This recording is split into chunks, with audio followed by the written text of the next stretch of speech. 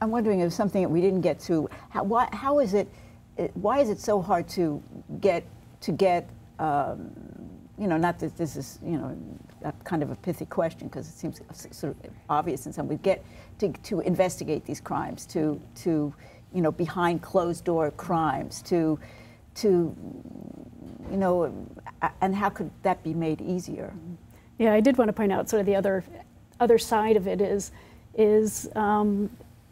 holding those responsible that have committed these crimes. So it is the investigations and the prosecutions and convictions of whether it's pedophiles or it's rapists in war.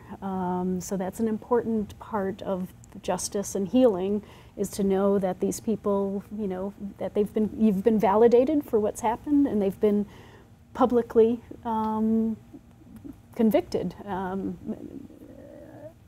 for what they've done. But yeah, it goes back to, I mean, partly it's just a discomfort with, I think, anything sexual. It's much easier to do these other cases where it's less emotional, it's less intimate. These crimes happen often in private, so you don't have the many witnesses. You maybe don't have all the physical evidence that you have with a murder, with bullets and weapons and blood, etc. You maybe have some, but oftentimes not as much. The fear of the victims, reluctance of victims to come forward and to report, to stay as part of the process.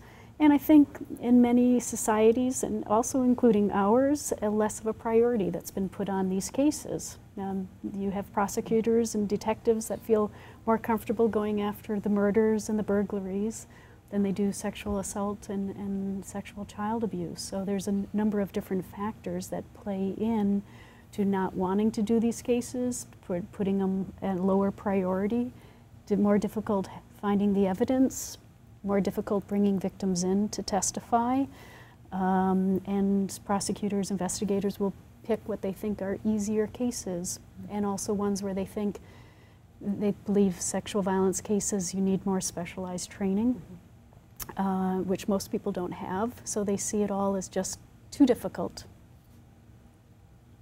There has been a movement in this country, though, called the Child Advocacy Centers, that have focused more on prosecuting child sexual abuse.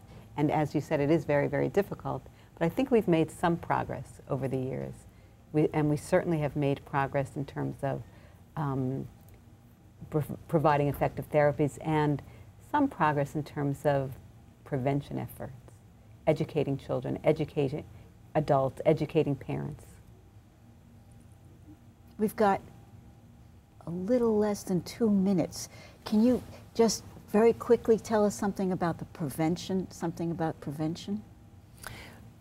Well, I think we talked about before, having parents feel comfortable with their children talking to them about some of these things. So kind of the first thing is teaching parents that it's okay for their children to know the correct names for body parts, and getting them comfortable with having those kind of conversations with their children early on, so that if something does happen, it's already, you know, it's not the first time they've used that word or they've had to think about it.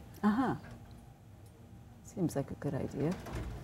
It's probably better to talk about it as education as opposed to prevention, because we don't really have a way to 100% prevent child sexual abuse. But just the education, the open discussion, simply teaching children about okay and not okay touch is very important. At our clinic, 40% of the kids we see for suspected child sexual abuse are 6 and under. So we have to start this open discussion, this education, very, very young with children. Unfortunately, we're going to have to stop this conversation. So thank you, Meredith. Thank you, Esther. Thank you, Erin. And I guess that's, so this is the facts, and I hope you learned from this. I've learned from this. And we've got, I'm really bad with this. We've got 10 seconds. So, you know. So, ladies and gentlemen, again, I hope we see you again on the Facts. Bye.